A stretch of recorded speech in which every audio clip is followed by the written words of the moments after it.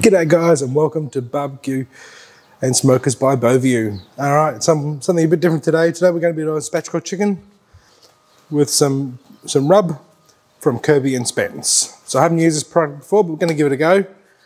Alright, so first things first, spatchcocking a chicken. So spatchcocking, deboning a chicken and butterflying it out. There's the breast, so turn it over. So the parson's nose is pointing to yourself and the neck pointing away. Now what I like to do, either side of the neck bone, you can feel it, and run your knife along there, all the way, and I just join up the cuts into one. So you have this sort of setup. Now if you feel the chicken, push your finger in there along the rib cage, you can feel the small wing bones, so that just cover the skin. All this excess skin we don't want anyway. Okay, as you can see. So you can see the wing bones there. So again, just keep running your finger down the rib cage, and you'll feel the skin and the flesh separate away. Now, when you get to these parts here, this is the oysters of the chicken. Again, push away with your finger. That way you get the cleanest amount. So we have this. So that was in there. So just push it away with the finger again. Just the finger running close to the bone as you can. Now that piece of meat is one of the nice pieces of meat on the whole piece of chicken, I reckon. Okay, so that's all the meat away from the bone. Now grab a knife, nice sharp knife, pop it in, and you'll feel where the thigh bone connects to. Just under that oyster there's a little joint, so you want to slide the knife between that joint, not through the bone, through the joint.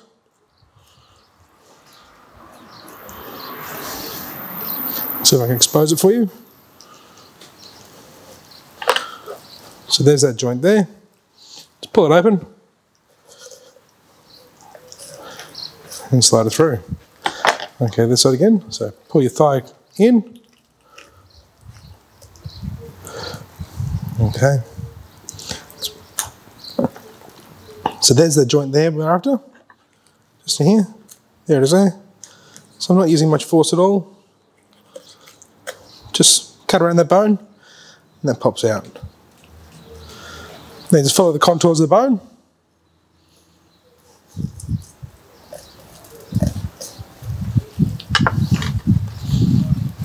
Pull your legs and thighs down a bit. Okay, then just stick your fingers under the neck, hold in the bottom of the chicken, and just pull away the carcass. So that there's the rib cage, all the internals, the neck, and the parson's nose. Don't throw it away. Don't throw that away. It's great for stocks, sauces, soups, things like that. Okay, so let's get the wings all cleaned up. So we have this little bone that runs along here. Just put a bit of pressure on the skin, and that bone pops out nice and cleanly. Again, find that bone, pinch around it, and push down, and that bone will pop out nice and clean. So follow your thumb, follow the bone all the way down. Now we want to cut on the wing side of the bone this time. Just follow that bone, let the knife do all the work. I'm not pushing hard at all, and you can see it through.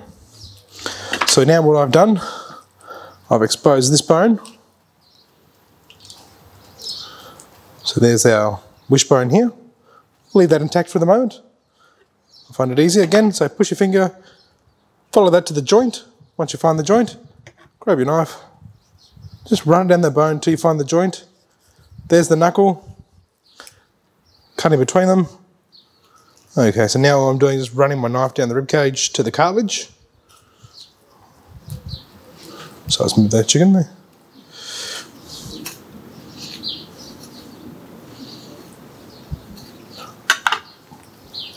We don't have to cut through bone, we just have to cut between bone all the time.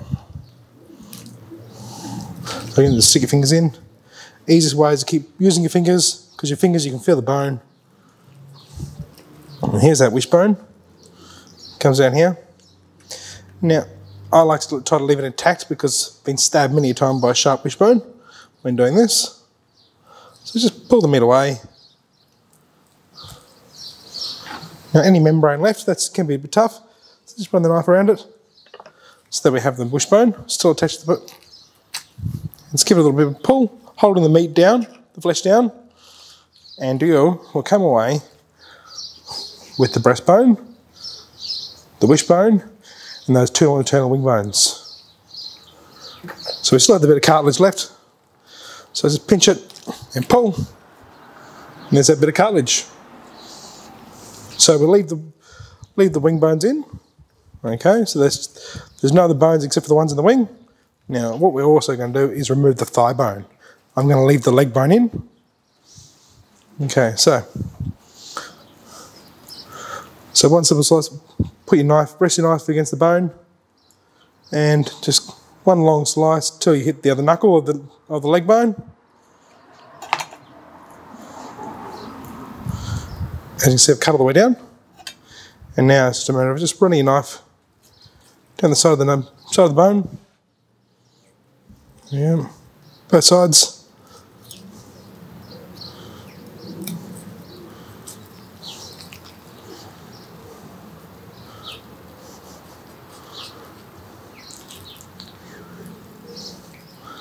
So that bone's now free. Just pull it back in the other direction. Now it pops. So now that's all just meat. There's no bone in there except for the leg bone. Now leave that in because just hold the chicken to a good form. Again, run the knife along the bone until you expose the bone. Then just run your knife either side of the bone. There won't be that much connective tissue. Mainly up near the knuckles is the most. But again, so once you get that rid of up the top there, around near the knuckle and the cartilage, again, there it goes, pull the bone back, and out it pops. Now let's give your chicken a bit of a clean up. Any extra bits of fat, extra skin I don't want. Now's the time to clean her up. Just a bit of feathers caught in that still. So you can run your knife against the feathers, like that. And all those feathers will come out.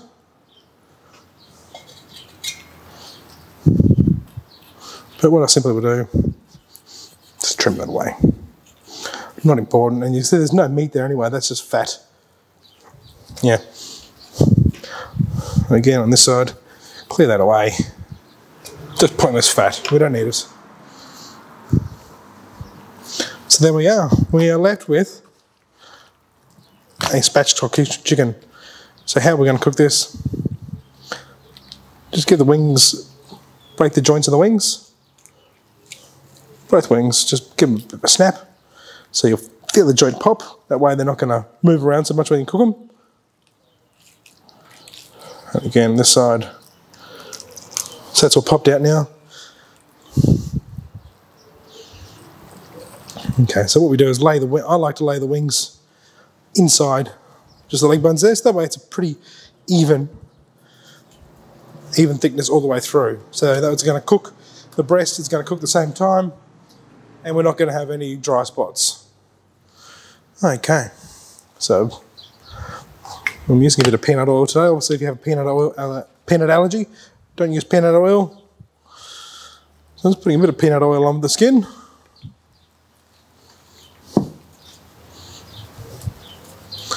Okay. That's the Kirby and Spence rub. Like all rubs, be generous. These rubs, because they're on the outside, you do have to use quite a bit to get that flavour through.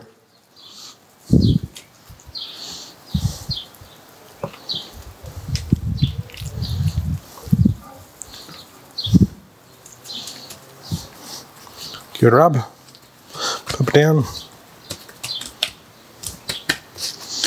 Let's repeat the process on the flesh side.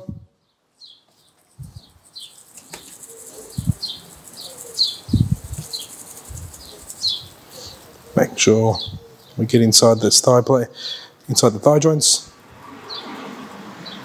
So pull the thigh out, get the rub in there as well,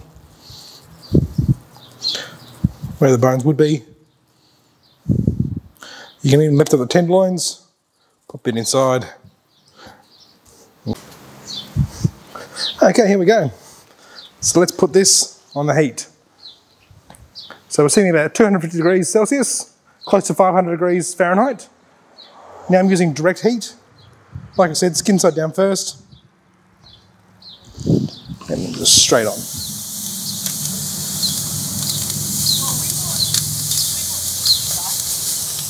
Right, close oven. Let's close it up and go from there. We're going to check it after about 15 minutes. Well, after about 10 minutes really. I'm going to turn it, and then we might give it a bit of base, a bit more oil on top, a bit of olive oil, just so it does a nice heat, a bit of butter maybe. Just give it a look, test it. I want to go for an internal around 75 to 80 degrees. Pull it off, rest it for 15 minutes, and we're done. Okay, so it's been about 10 minutes. Still sitting around 200 degrees. Now move the chicken to the side so it doesn't burn so much.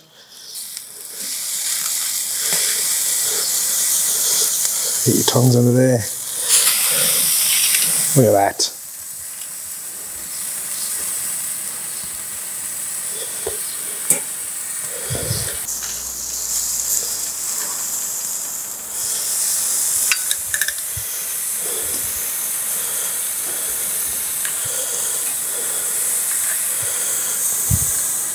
I've just done up a simple salad. So it's just some mixed lettuce leaves, some tomato, cherry tomatoes, and some vinaigrette. So nice and easy. So I like, that'll be half. Yep. Then what can you get it down to? See that. Yep. Put that across there. Okay, so there we have our spatchcock chicken with garden salad.